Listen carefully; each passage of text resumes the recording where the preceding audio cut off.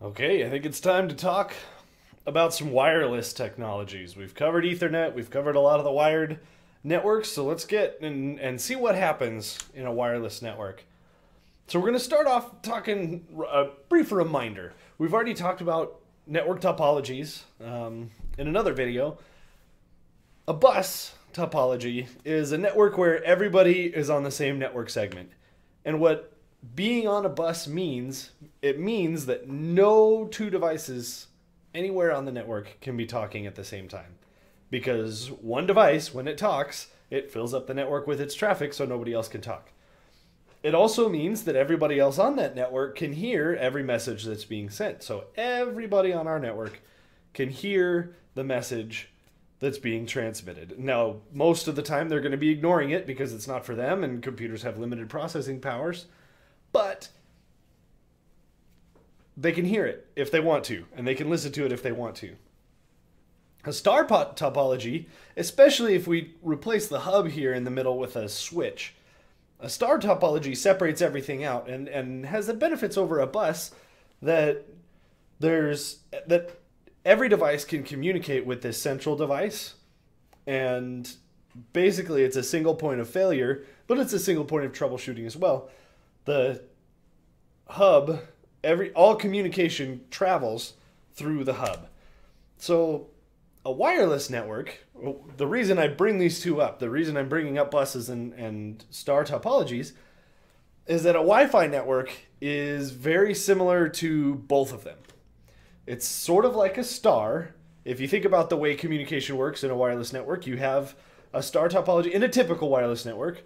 You have a star topology where you have an access point, and essentially everybody on the network is communicating through that access point. Even if they want to talk directly to each other, they're sending their traffic to the access point to then transmit that to the ultimate destination device. So in that way, it's like a star. It's also like a bus because everybody's sharing the same airwaves. And it's miraculous if you think about it. If you're in a busy room, if you're in an airport and you're connected to the airport Wi-Fi, or if you're in a classroom and you're connected to Wi-Fi in the classroom with 100 other students, only one device in that room is talking at a time. And as far as I'm concerned, it's a miracle that 100 different devices can all take turns transmitting information to an access point, receiving information from an access point, with only one device talking at the same time, because it's a bus in that way that if one of you is talking, nobody else can be talking at the same time. So all of these devices are coordinating with each other, they're taking turns, allowing that communication to happen. And it's awesome, and most of the time it works so well you don't even think about it. So recall, again, brief reminder, CSMA-CD, Carrier Sense Multiple Access with Collision Detection, is what Ethernet does. You listen for collisions, you wait some amount of time if there is a collision, and then if there is a collision, then you try to transmit again. What Wi-Fi does, it doesn't work on the same principles as Ethernet. It is CSMA-CA, Carrier Sense Multiple Access with Collision Avoidance. The difference is that collision avoidance. And the reason that we have collision avoidance as opposed to collision detection is that Wi-Fi devices can only send or receive. They can't do both at the same time. So these are half duplex devices. They can send and they can receive, but I can only do one of those at a time if I'm a Wi-Fi radio. So I can't detect collisions, because if I'm transmitting, potentially creating a collision, I cannot at the same time be listening to know that there's a collision happening. So we use collision avoidance instead. And the way that we do that in Wi-Fi networks, one method for doing that is basically when you start transmitting, you announce to everybody how long you're going to be transmitting for. And that's only for a single frame. So you send one frame and then you wait your turn again to talk on the network. And when you transmit, you tell everybody, I'm going to be talking for a couple microseconds here. So hold on, nobody talk while I'm talking. And then you can pick up when I stop. And then they all take turns that way. They do the same kind of listening that Ethernet does because they're doing the carrier sense multiple access. They're listening on the network first, but we can't do collision detection because we can't listen while we're transmitting if we decide to transmit. So on a Wi-Fi network, you may have seen these numbers before, these 900 megahertz, 2.4 gigahertz, and 5 gigahertz. These are the different bands. Now, the wireless radio communication spectrum, which is part of the overall electromagnetic spectrum, the big one, electromagnetic spectrum, includes gamma rays, microwaves, light, visible light, X-rays, all those things that you learned about in the high school physics class. All of those are part of the electromagnetic spectrum. A small part of that is radio waves, and that's what we can use for communication. And your walkie-talkies are going to use that. Your FM radio in your car uses that. Your AM radio in your car uses that. And these are different bands, different frequencies of communication inside of that radio section of the electromagnetic spectrum. And the FCC in the United States and other countries' licensing regulatory agencies have decided to license the small segments of that bandwidth, all small segments of that spectrum. And you can buy those for a little while back when there was the big conversion from analog transmissions of TV signals to digital transmissions of TV signals. The reason for that is because the digital signals take up a lot less of that spectrum, which allowed us to allowed the FCC to auction off those previously analog TV sections of the spectrum, auction those off to other people. Well, so they license those slots of the electromagnetic spectrum, of the radio communication spectrum, but they've left a couple small chunks of that for free use. Now, 900 megahertz is one of those.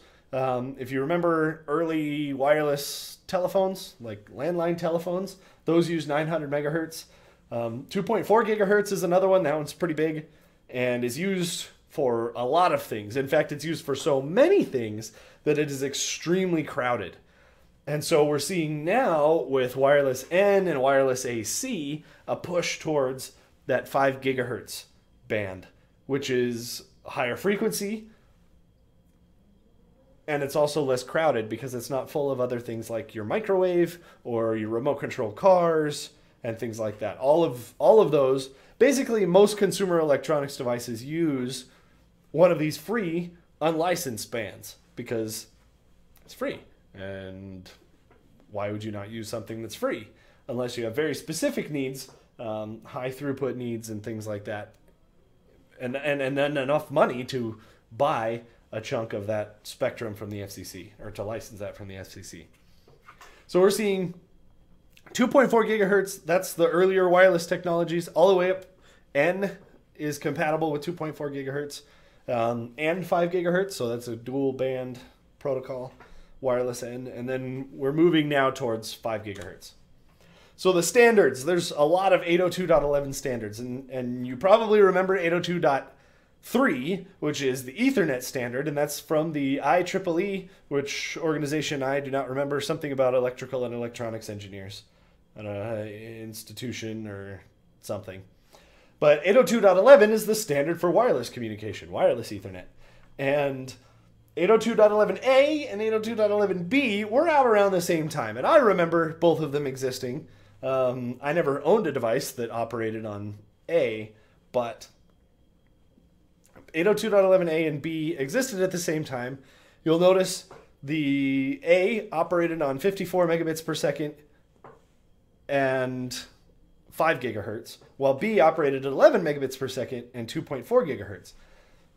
The biggest difference between A and B, besides the speed, which obviously A is the winner for speed, but the big difference is that B was cheaper. And in the early 2000s, when A and B were competing for people's attention, 11 megabits was plenty fast because your internet connection wasn't much faster than that. So as far as internet access, 802.11b was plenty fast. And while A was faster, it was also more expensive and more limited in range. So you didn't see very many devices using A. B kind of won.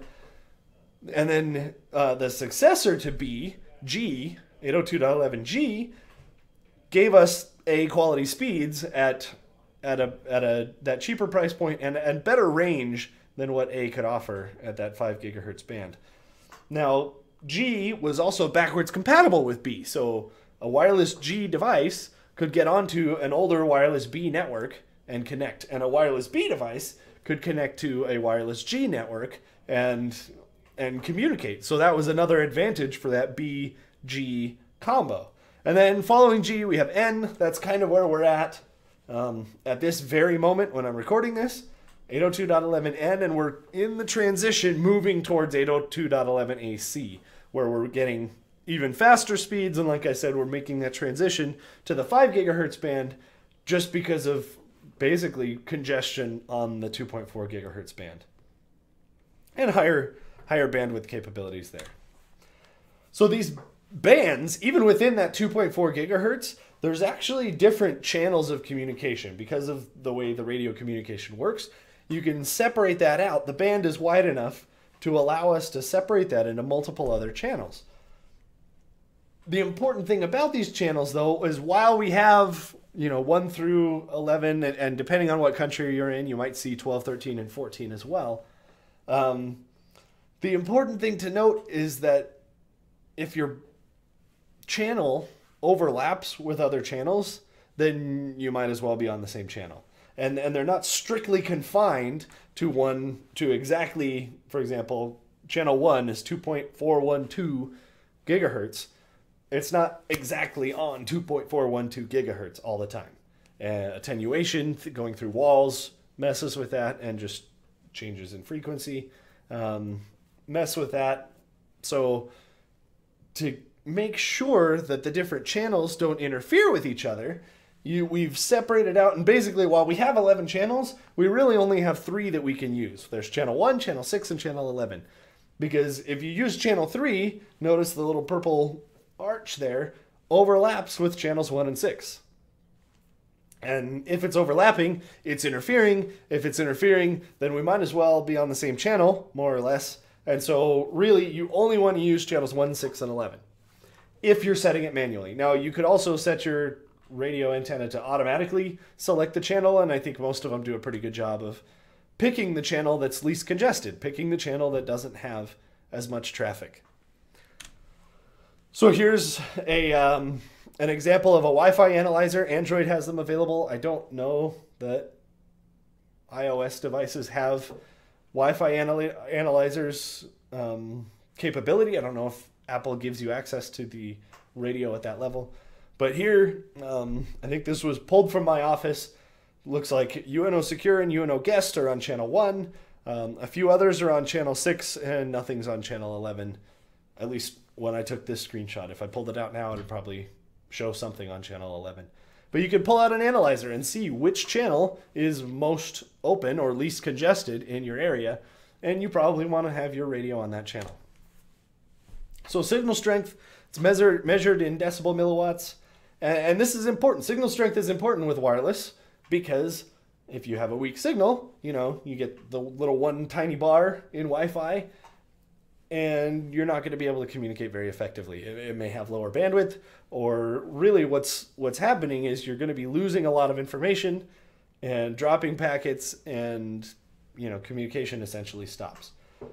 So negative 10 decibel milliwatts, that's the maximum possible. This is basically if you're standing on top of a router that's transmitting at max power, you're probably never going to see that signal strength. Negative 67 decibel milliwatts is the minimum for reliable Wi-Fi. So if you have any lower than that, then you're getting that shaky signal where you're losing things, and you might say you're connected, but you're not actually able to communicate on the network.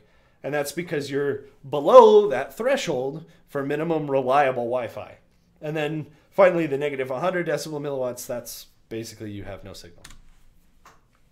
So an important thing, I mentioned this word already, attenuation. And what attenuation is basically signal loss, because these signals have to go through stuff, and that messes with the strength of the signal. So going through drywall, going through a cinder block wall, going through a metal door, going through a window, all of these things, while you don't really, I mean, obviously it happens, you notice it when you move around a building, but this attenuation, this loss of signal from the radio having to go through stuff is important. And it's important when you're planning your network to try to eliminate or avoid attenuation, or at least take it into account in planning how many access points do you need. Where do you want those access points to be, so that where your people are, they're able to get the signal that they need.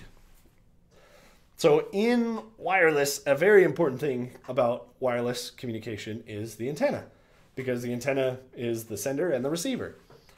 And there's a couple different options. There's an omnidirectional antenna, and this is basically what your access point does, and probably what your laptop does. In fact, I'm sure it's what your laptop does. As much as possible, it sends signal in every direction, because that way you don't have to turn your laptop to face the access point in order to send it. And it basically, like you see from the diagram here, it basically projects that signal in all directions, everywhere around it. So the omnidirectional, that's fantastic.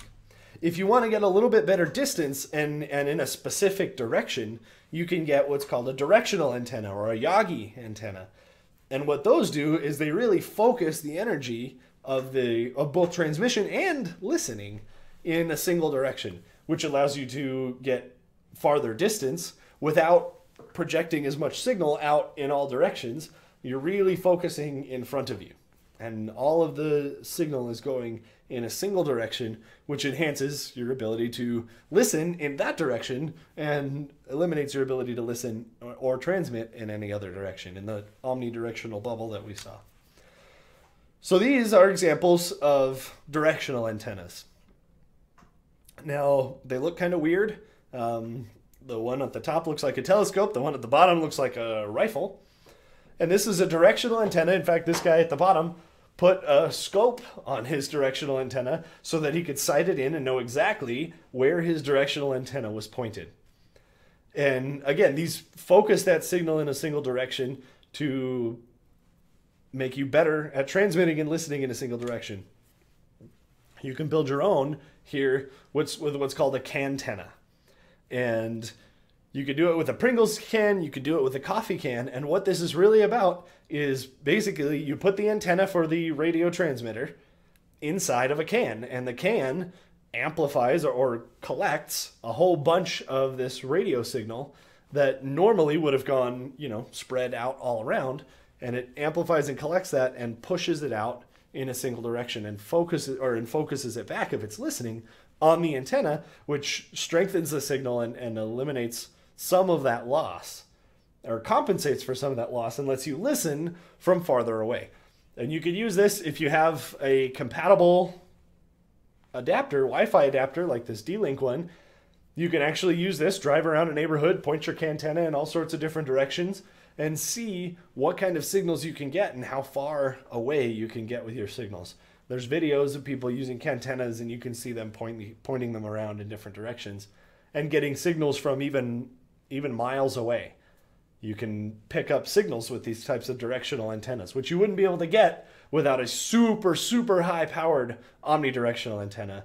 But by focusing that listening power and focusing the transmission, you're able to get that higher power and longer distance transmission. So here we go. The last thing we need to talk about with wireless at this point in this video is decision making. How do you decide if you want to have a wireless network, or how do you decide if you want to have only a wireless network? Because a lot, you think now that wireless is getting faster, we're getting wireless AC that has gigabits per second. Fantastic. Awesome. It's just as fast as our wired network. And it might be cheaper. We put in 1 access point or 3 access points. How much is that going to cost versus running cables and running wires and plugging things in? And wireless is nice because it's convenient. You can walk wherever you want, but there's drawbacks. So first of all, you need to think about cost. There's the cost of installing wires versus the cost of purchasing access points. Now, you probably don't want to run down to Best Buy and pick up an access point, their cheapest D-Link for your business, because as you probably experienced in your house, consumer grade networking equipment is often not that great and experiences a lot of failures that you don't see as often in enterprise grade stuff. And enterprise grade stuff also allows you other capabilities. We'll talk about some in security, but other sorts of management capabilities that allow you to coordinate your access points, if you have more than one, more effectively to make things work together a little bit easier. So you got to think about cost. You got to think about security. Wireless networks, we'll talk in the next video about wireless security specifically, but wireless networks transmit everything all around you. So it can be secure, but you're still transmitting everything all around you, and somebody might break in. Somebody might get access to your wireless network, and it's a little bit easier to get access to a wireless network than it is to get access to a wired one. Another thing is bandwidth. We said AC is getting there. It's about 1 gigabit per second. It's pretty darn close to the same speed as your common wired networks today. However, keep in mind that is a bus, and what that means is that all of your devices together share that network, which means that a gigabit per second network means 1 gigabit per second if you have one device on it, but if you have 2 or 3 or 4 or 10 or 30 people connecting to a wireless access point, you're going to be sharing that bandwidth between all of them. Something to consider. And then reliability as well. A wired network rarely has the same problems that a wireless network does.